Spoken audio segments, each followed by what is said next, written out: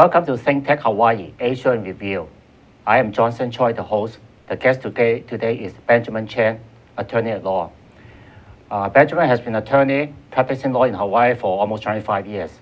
I have known Ben probably for at least 10 to 15 years. Today, our topic is talk about immigration to United States via investment. Ben, first of all, I want to find out how do foreigners that wish to migrate to the United States, what are the means for them to do so? Well, immigration law is, as you know, is a federal law, and it's been in the books since the founding of the country. But the four basic ways that a foreigner can immigrate is, one is family relationships, the second is through employment, the third is through investment, and then the fourth is through a visa lottery selection. I see. Yeah. Maybe we can show the graph number one so people can take a look. As you can see on figure one, the number of immigrants that are coming to the U.S., 480,000 are through family-sponsored immigration, 140,000 through employment-based, and that out of that 140 it includes the immigrant investors visa, which we'll talk about a little bit later. And then lastly, it's through the visa lottery program, which is called the diversity program. Okay, maybe we go to the next graph. And in this table, you can see the actual number of people that immigrated to the U.S. Based upon the various categories. And of the 675, you can see that from 2010 to 2014, total number of investors through the various family, employment, diversity, and also the immigrant investors come out to about 1,050,000. And then within the employment-based categories, you see there is the EB1, which is through priority workers, the EB2, which are professionals holding advanced degrees, and EB3, skilled workers, and EB4, religious workers, and special immigrants. And for EB5 is where the immigrant investors make an investment in the United States, whether it be $1 million for a direct job creation, or through a $500,000 indirect job creation program. Okay, you mentioned about the three ways to come into America through family, employment, investment. Of the three ways, which way is the easiest and which way is the most difficult?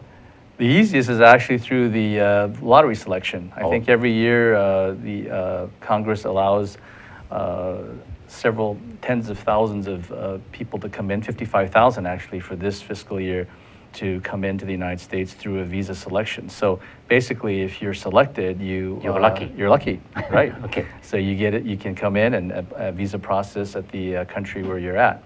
The second easiest way would be through the family.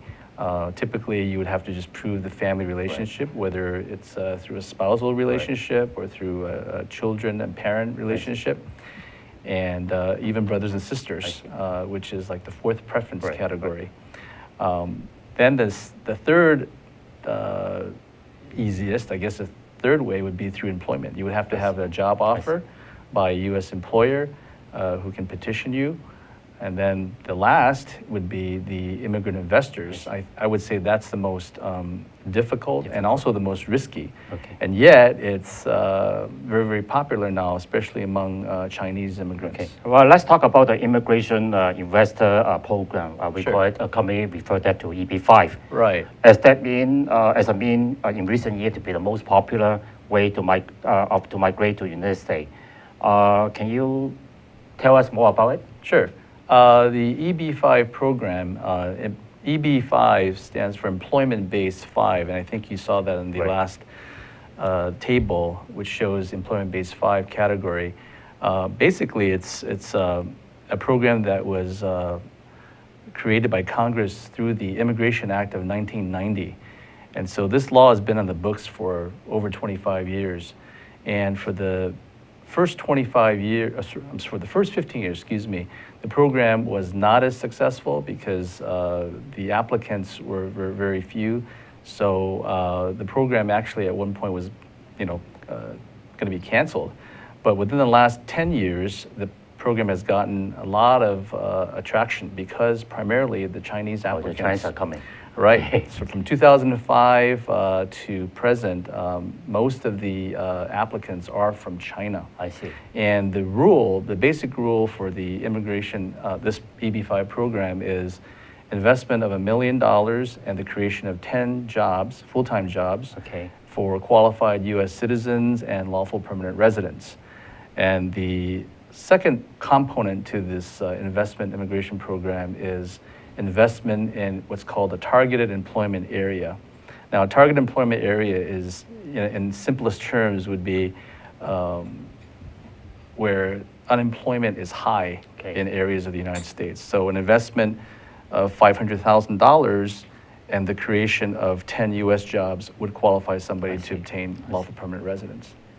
Does Hawaii have any of these regional center for the EB-5 investment? Okay, going a step back. Okay. Now, these target employment areas now, through the IMACT 1990, allows the creation of certain regional centers. And these regional centers are economic units within a defined geographical boundary that is supposed to create employment opportunities for U.S. citizens and lawful permanent residents. So since 1993, the U.S. Immigration Service allows entrepreneurs to create these regional centers and then sponsor projects that are within these regional, these geographical boundaries, Okay, so back to my question, is there any of those regional centers right now in Hawaii? Yes, in fact, Hawaii itself as a state is a regional center. I see. That was established back in the late 1990s. And originally it was managed by the state of Hawaii through the Department of Business and Economic Development and Tourism. Right. And more recently, I'd say probably the last 10 years, it's been managed by a private company. And they have certain projects that they sponsor. But as of October this year, there are 12 regional centers that have been approved by the USCIS. In Hawaii? Right. Okay. So I don't know a lot about the regional centers that are operating here. Some are actually sponsoring real estate projects. I know there's another one that's on the outer islands that's doing a assisted living project. Okay. Yeah. Okay. Mm-hmm. What kind of real estate development projects are being offered? And then can a developer offer EB-5 investment unit for commercial office or mixed-use building or even a hotel? Yes, a lot of the regional centers that sponsor projects involving real estate development. I see. And that's been where most of the activity has been concentrated in real estate developments. Okay. So a project could be a office building, a mixed-use commercial and residential project, condominiums, housing developments, hotels, motels, and even some in the high-tech industry. I know a client that actually invests in a restaurant, which is a very high risk too. So how can an investor or a EB-5 visa purchaser, understand the risk involved in a program like that, a project like that? For regional centers, most of these, like I said, are in real estate development. I see. And the investor needs to understand the risks involved in investing in these types of projects. They're not buying a piece of real estate. They're not buying a condo. They're not buying the hotel. They're really investing in a securities interest in the what's called the new commercial enterprise. I see. Now, in these regional center offerings, the investors investing in a share of securities in this new commercial enterprise, which is going to loan the money to the project entity. So it's not a purchase of real estate because the law doesn't allow you to redeem your investment for a say, a unit in a condo development. So it's really important for the investors to understand real estate financing and also understand the capital stack that goes into particular projects. Now, I know in Asia, particularly in China, a lot of these projects are promoted through migration agents. And these migration agents originally started out as mom and pop shops that assist clients with visa services and also helping their children go to summer camps and English language programs. But as the EB-5 program has gained popularity, a lot of these migration agents are now, in the roles of investment advisors, and that becomes quite dangerous because a lot of them do not know or understand real estate financing and to inform the investor about the risks involved in the projects. The part of the program coming up here, you talk about where the EB-5 investment, where they place in the stack of investment. Right. Maybe briefly explain the stack. Okay. Yeah, sure. Very fast, maybe. How? Okay. Typically in larger projects, Johnson, office buildings, the developer usually has an equity in the land. And then with the land, the developer would go to a bank and get a loan, typically a hard money loan secured by the land. So right there you have a first deed of trust that's already on the land. And subsequently the developer could go out and get a construction loan, and that construction loan is going to likely be second in the stack. And of the projects that I've seen, the EB-5 stack typically is in the third position or in the fourth position. And so that becomes kind of dangerous for the investor, because if the first deed of trust or the second deed of trust, the mortgage is defaulted, then everything else below gets wiped out. So it's very, very risky in that sense if the developer doesn't go through with the project. Okay. I guess one of the best way for a lot of people who own homes will be you have your first mortgage, right? And then you have a second mortgage when you want to send a kid to Harvard. You have a third mortgage, right? Right. That's so if going to default, the first mortgage get paid back first, then second and third, and then the EB-5 is there in the latter position, so they may not have anything left if somehow the program didn't work out. That's right. And so. The projects that are being marketed out there. In fact, I think there are hundreds of projects that are being marketed in China right now, and mainly they are larger real estate developments. Okay, we're going to commercial in about a minute. Very quickly, does the investor has to go to what we call a migration agent to do it? Not necessarily, but in China, the typical practice is to go to a migration agent for help. But the migration agent's role can be of a conflict to the investor, because the migration agents are also representing the project developers to market the project in China. So like a real estate agent representing buyers and sellers. Right, so the migration agent is basically a dual agent. So where are his or her loyalties? Is it to the developer or is it to the investor? So that becomes a source of conflict. Okay, let's go into a quick break, and then when we come back, we have more questions for Attorney Benjamin Chen.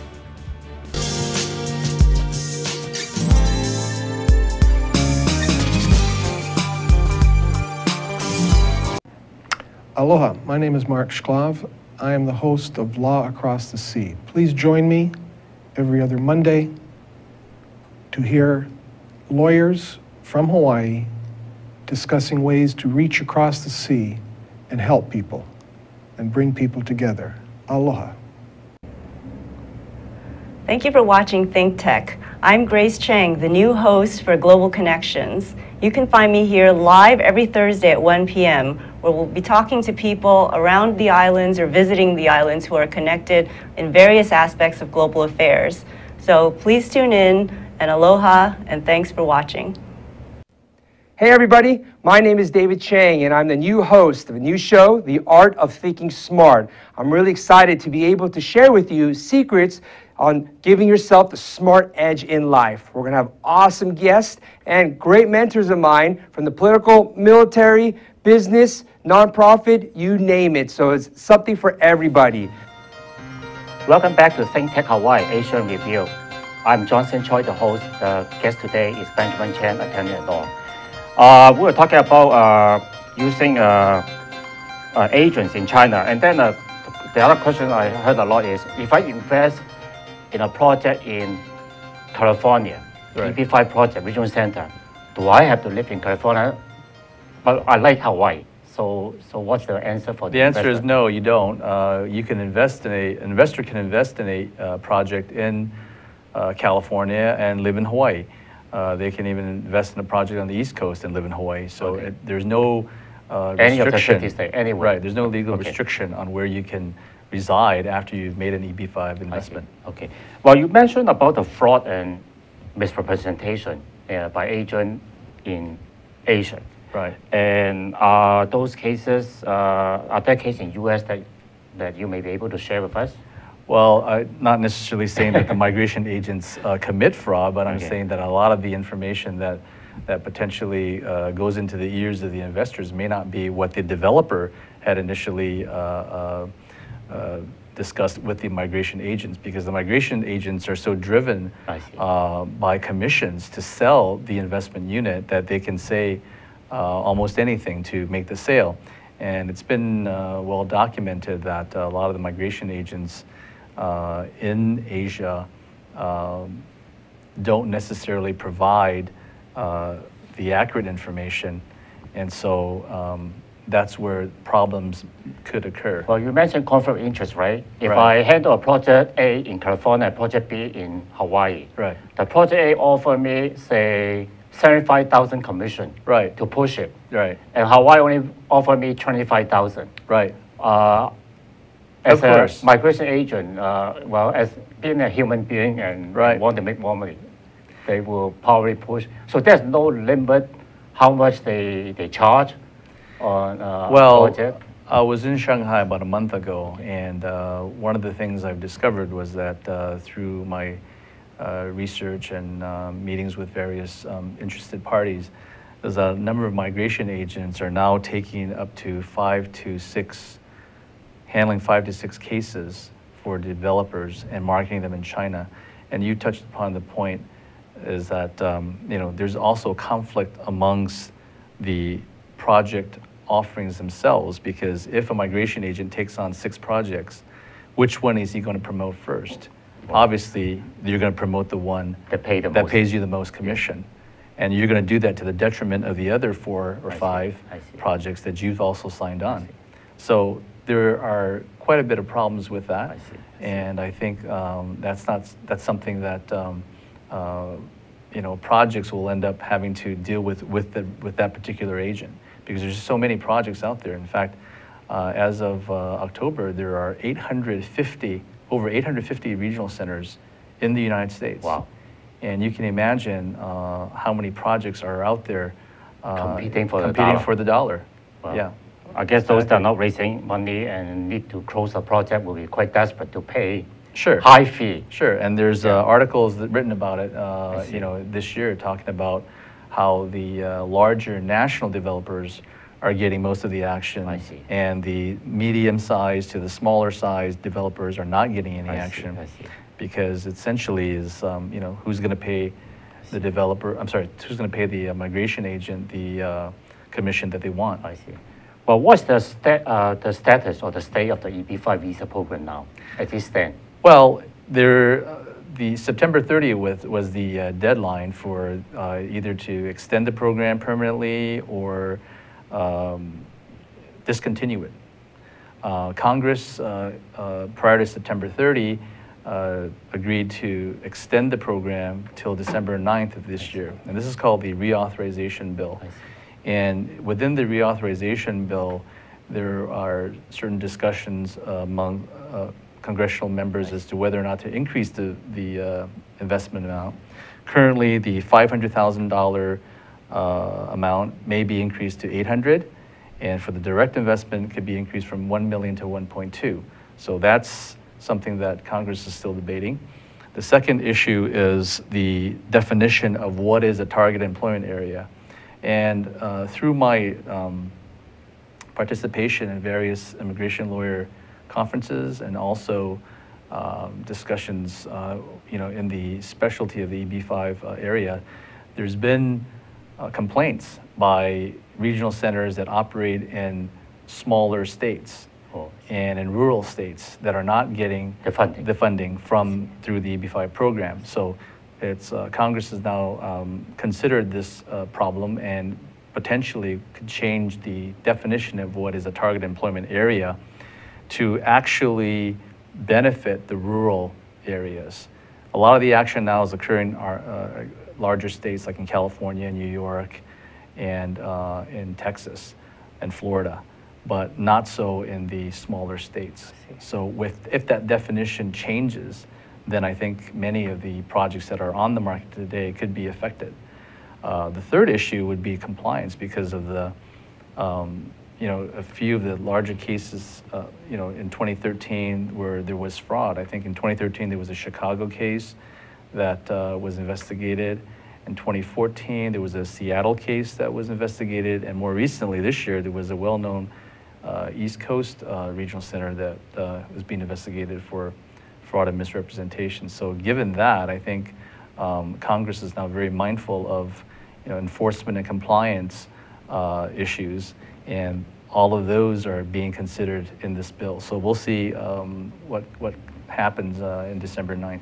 I saw some of your the cases, the problem case you mentioned, and yes. I noticed they all follow the same. The way they do it is they hire very high-profile people as promoter in the United States. Sure. As the front, and then typical the old Chinese way is they start someone that is seen in TV, are popular, and promote the program must be something good, but sometimes right. Turn out the other way.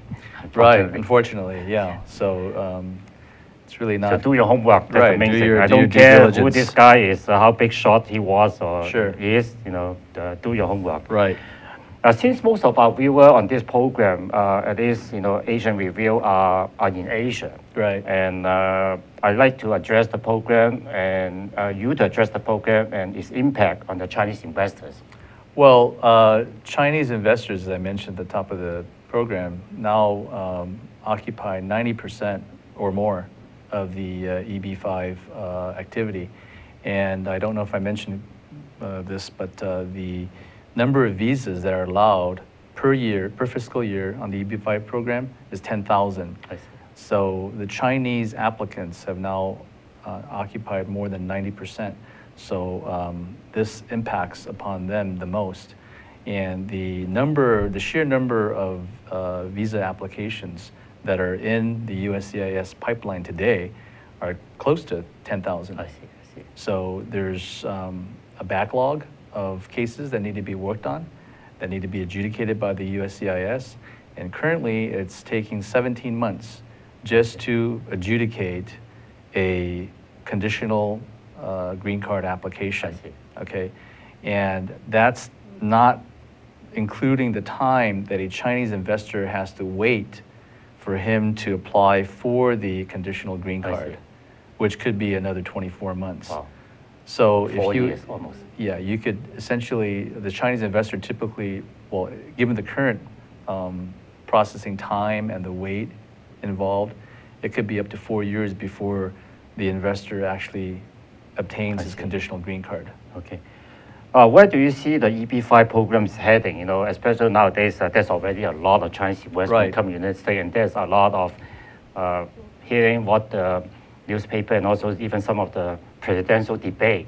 Right. They are afraid too many investment coming to the United States, buying up too many things, and there's a conspiracy theory. And when you look at, say, 90% of the EB-5 visa, people are Chinese. Would that be after the election maybe?